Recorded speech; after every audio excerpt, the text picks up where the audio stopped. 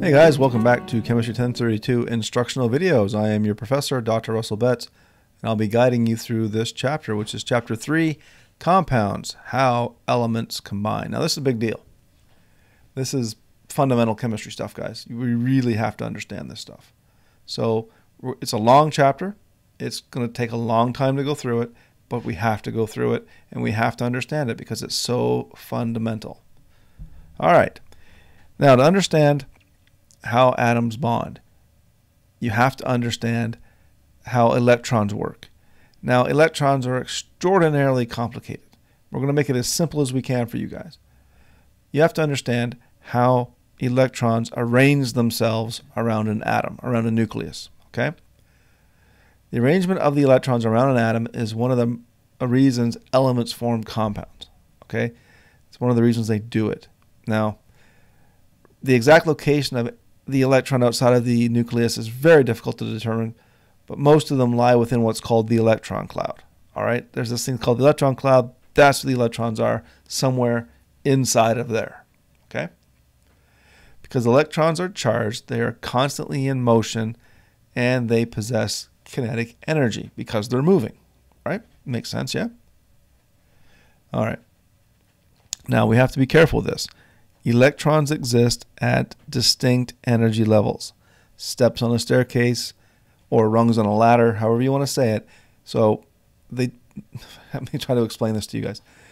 Electrons can exist on, say, the staircase. I think I have an example here. Electrons can exist here. They can exist here. They can exist here. They can be here or even here. But they cannot be in between, ever. Now imagine you were walking up a staircase. You can exist on step number 1. You can exist on step number 2. But you can't exist on the in-between part. Like, you can't levitate there. You can't hover between stairs. You're either on the first step or you're on the second step, but you're never in between. And electrons do the same kind of thing. Okay? They can either be in the first energy level or the second energy level, but they can't be between them. They can be in the fourth energy level or the third energy level, but they can't be between them. We have to understand that, guys. We have to understand that and be very clear about that, okay? In general, sorry about that, guys. Here we go. In general, electrons will occupy the lowest energy step first. So when you're filling in an atom's electrons, you will fill the first rung. You will fill the staircase from the bottom, and you'll work your way up. Okay? So if you had a bunch of people and you want to put them on a staircase and you told them we have to fill the bottom rungs of the staircase first because those are the low energy, people will fill the low energy first because, we don't want to walk up the stairs, right? Now, in the atom's case, the lowest energy level or the lowest stair step is the closest to the nucleus because that's where the protons are. Okay? Remember, electrons are negative. They want to be by the protons. All right? Now, first things first, we have to understand how an atom is built. So let me just try to do that for you. So let's take a blue pen here, and we're going to call that the nucleus. Okay, that blue dot is the protons and neutrons. Okay? Now, the first energy level, we'll draw it in green. It's called shell number 1. Or the 1 shell, that can hold 2 electrons max. The first energy level of any atom can hold 2 electrons, and that's it. One more time. The first energy level of any atom can hold 2 electrons, and that's it. Remember, atoms will fill their electrons from the low energy level first and build up to the high energy levels. Okay? So if you're filling in the electrons of an atom, you have to fill the first level first. Shell number 1 filled first, 2 electrons. Let's go purple. There we go. There we go. Here is shell number 2, or the 2 shell. And that is 8 electrons max. Now I should be clear here. That's the maximum number of electrons. There could be less. You don't have to fill a shell. Now, before you can go to the next staircase or the next energy level up, you have to fill the shell below it. But there's nothing saying that I have to have all 8 electrons in shell number 2. I could have 7. You can have 2. You can have none. But you can't have 9. Okay? So the first shell, 2 maximum. Could be less, could be 1 or 0, but it's 2 maximum. Can't have 3 in the first shell. The second shell, 8 maximum. No problem. And let's go red. This is the 3 shell. Oop, my battery's getting low, guys. This is the 3 shell.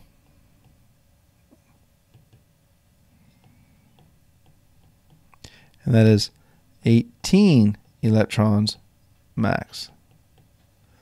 Now, it is most definitely 18 electrons max, right? Let me draw this for you. But we're usually going to stop at 8.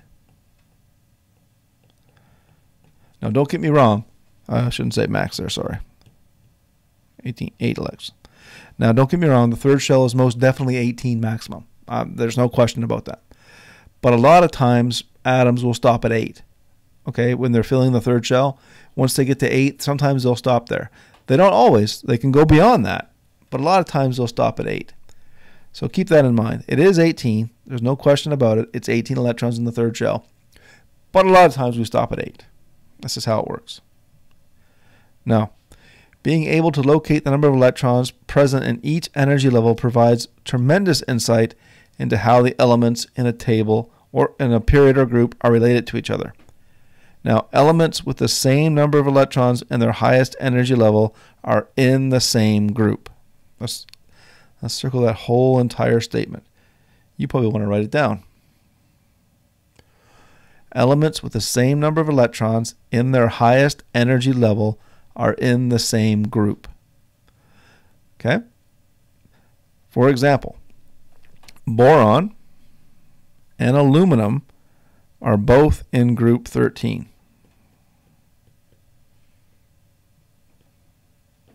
They're both in group 13.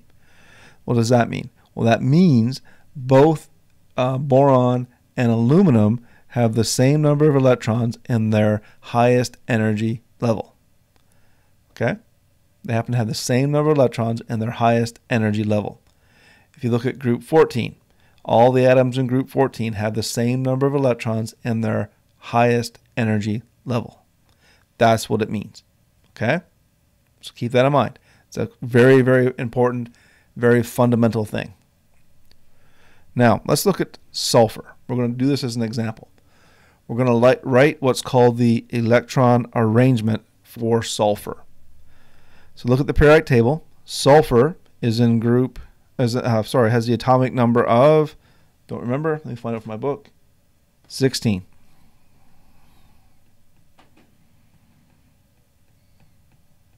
Which means the number of protons equals 16. The number of electrons equals 16. Okay? So now, we want to deal with the electrons. We don't care about the protons at this point. We want to put the electrons in their arrangement. So remember, the first energy level can hold how many? 2. So we'll just write simply a 2, comma. This is the first energy level, or shell number 1.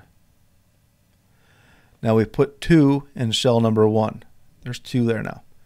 So the first energy level is filled. We have 16 electrons. We've used 2 of them.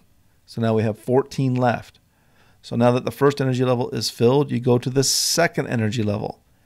And it can hold maximum 8. We have 14 to deal with, so let's put all 8 right there. Now, this is the shell number 2, or 2 shell. 2 plus 8 is 10. 10 electrons. And we have 6 more to go. Because remember, sulfur has 16 electrons. 2, 8. The third shell can hold 18. We have 6 left. So all 6 will go into the third shell.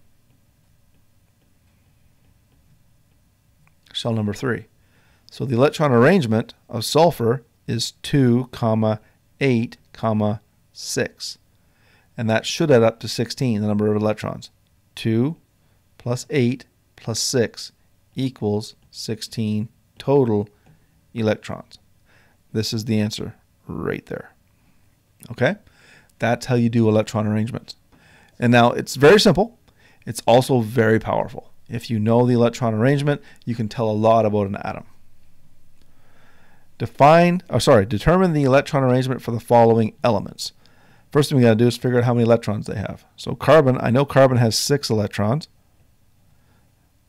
Oh, I'm sorry. Before I move on, you may want to pause it and try this yourself. In fact, pause it, try it yourself, come back. All right, guys, welcome back. Now, where are we? Carbon has 6 protons. I'm looking this up in the periodic table, so it has 6 electrons. Nitrogen has 7 electrons. Chlorine has 17 electrons. And calcium has, I believe, 20. There we go. So I just took the atomic number and figured out how many electrons we had. So carbon will be 2, 4. Because carbon only has 6, 2 plus 4 is 6. Nitrogen would be 2, 5. Chlorine will be 2, 8, 7, total 17. Calcium will be 2, 8, 8, 2. That was the hardest one because we didn't really talk about the fourth energy level. The fourth energy level can also hold 18. So I kind of tricked you on that one a little bit, but you guys will be all right. That's the hardest one you'll ever have to do. So if you didn't get them all right, you might want to review again how to do them. If the only one you got wrong was calcium, you're probably doing all right. All right. The highest energy level that contains electrons is the valence shell. Write that down. That's important. Valence shell. Inside the valence shell are what are known as the valence electrons. So the highest energy level that has electrons in it is called the valence shell. And those electrons are known as the valence electrons. The valence electrons are the furthest from the nucleus. They're the furthest away. They're on the frontier. They're the outermost electrons. These electrons combine, do all the magic to make these things called compounds. All right? The outermost electrons do all the work.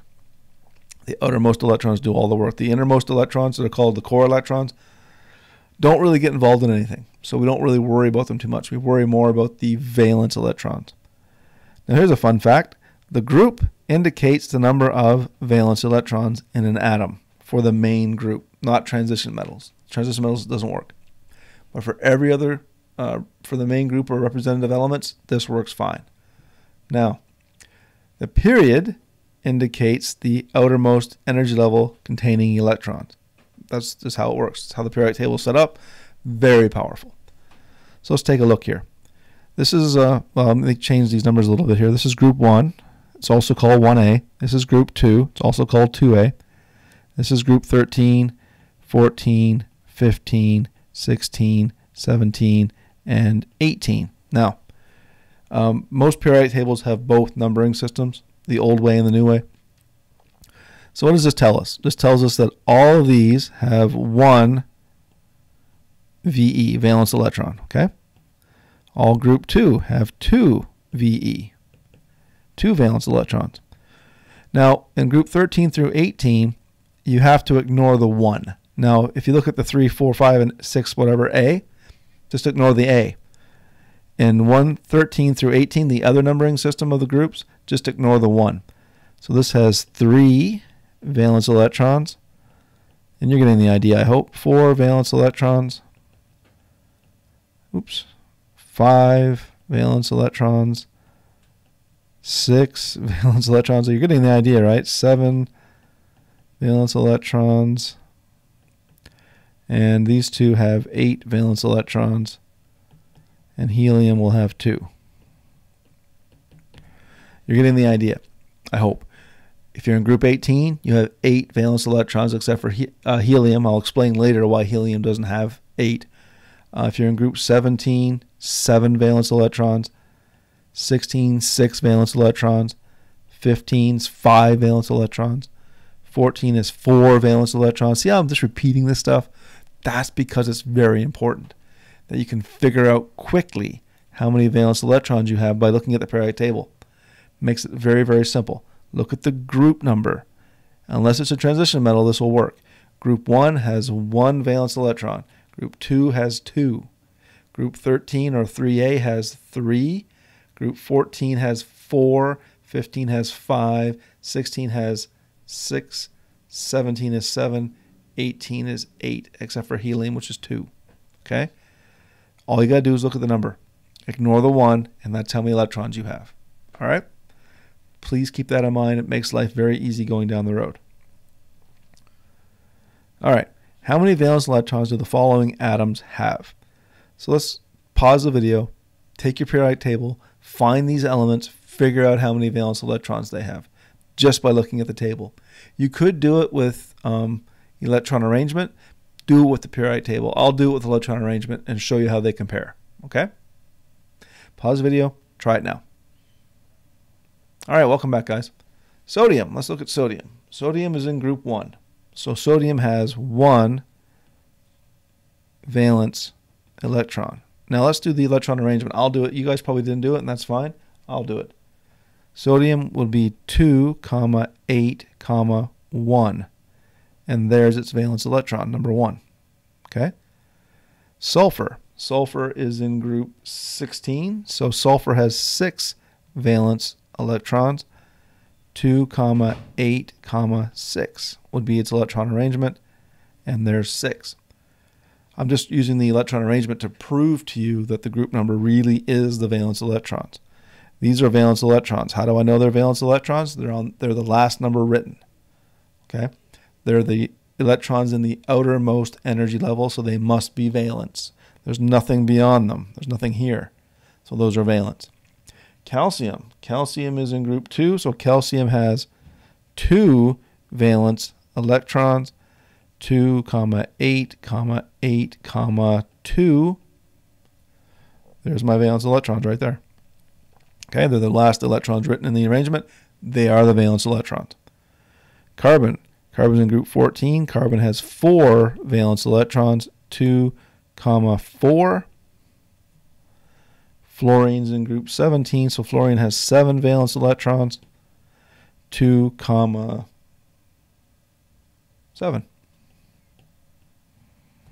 And there you go. That's the valence electrons. Now, if you didn't get this, or you got one of them wrong, go back and do them all again. Practice makes perfect, guys. It really does. And practice also makes confidence. So make sure you can do this. It's fundamental. This is fundamental. This is a building stone. We have to build upon this knowledge.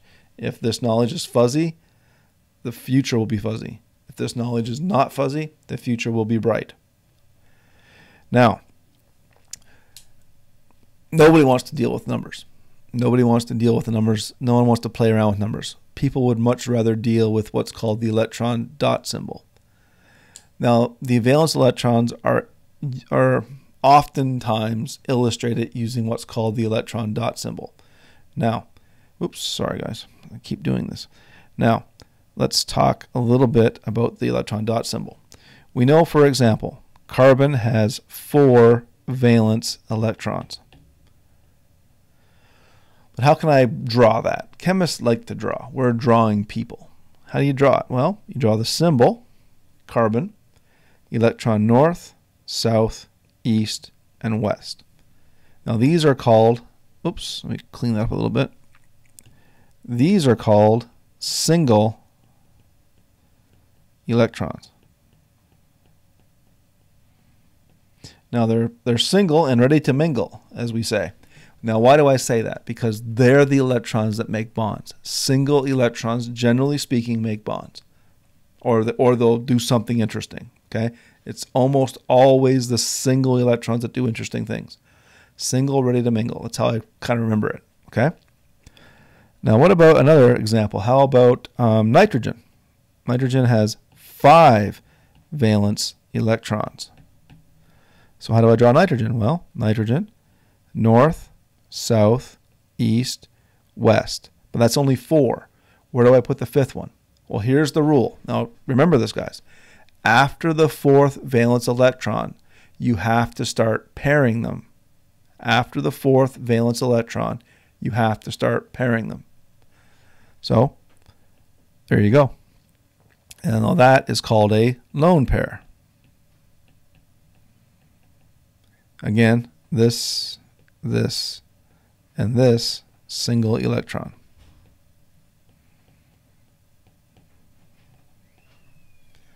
All right, guys, this is a lone pair. When you pair electrons, it's called lone pairing. All right, let's do one more. Let's do fluorine. Fluorine has 7 valence electrons. Capital F, north, south, east, west, 4, 5, 6, 7.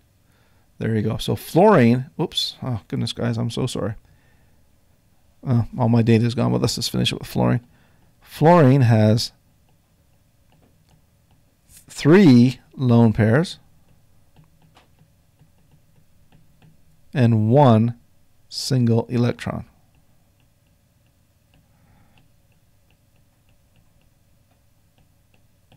Oops. What electron? Singular. All right. So sorry, my other data kind of got erased there. Sorry about that. So that's how that works, guys. Okay, those are electron dot symbols. If you need some, if that little mishap screwed you up, just rewind the video and watch it again. I don't think it screwed you up. That was a pretty simple topic, really. All right, write the electron dot for the following atoms. It's an example problem, but you guys go ahead and pause it and try it on your own. All right, welcome back. Bromine has 7 valence electrons, and magnesium has 2 valence electrons. So bromine, north, south, east, west, 1, 2, 3, just like fluorine, they're in the same group, so they should look similar. And magnesium, oops, not Me, try that again, Mg, there you go. Okay, you can write it like that, or there's other ways you could write it too. You could write this if you want. This is also fine. There's other ways to do it. But one is not correct. This would not be okay. Don't draw it like this. Draw the electrons separated. All right? And that's how magnesium is drawn. Here's another one. You try. Write the electron dot symbol for the following: carbon, chlorine, nitrogen, sodium, and neon. Go ahead and pause the video. See if you can do them on your own.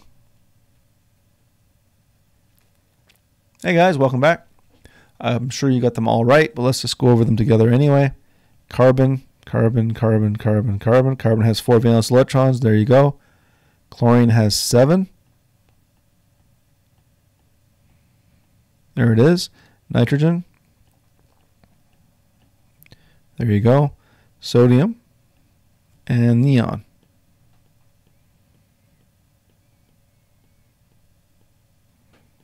There it is.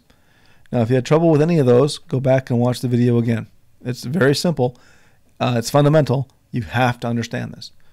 I'm sure all of you do. Most people don't have a problem with this, but if you did, just rewatch the video. If you still have trouble, come see me in office hours or go visit the Academic Success Center. Get it straight. All right, we'll stop here for this part of the video, and we'll pick it up in the next video at 3.1, electron arrangements and octet rules. Very interesting topic coming up, guys. Finally, elements in group 18 or 8A, those are called the noble gases, are chemically inert. They don't like to react with anything unless under extreme conditions. So essentially they're non-reactive gases. Okay. Now, noble gases have 8 valence electrons except for helium. Now, helium doesn't need 8 valence electrons because helium is only filling shell number 1. Shell number 1 can only hold 2 electrons. So after a valence shell is filled, an atom is happy. It's somewhat stable, doesn't want to react anymore. Okay? So helium, once it gains 2 electrons, its valence shell is filled, so it's not going to gain any more electrons. Okay? So helium doesn't obey the octet rule, but the octet rule basically is saying that once a valence shell is filled, no further chemistry will occur. Okay? So helium has 2 electrons, it's done. Hydrogen has 1 electron. So when hydrogen gains a second one, it's no longer in the hunt for the filled octet, filled valence shell.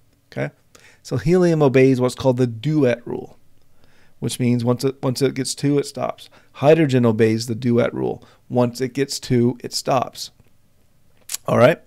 Now, for all other atoms, at least in the main group, once an atom possesses 8 valence electrons, that is a highly stable state for the atom to be in. So the atom becomes very stable at that point, and this is known as the octet rule, or the rule of 8.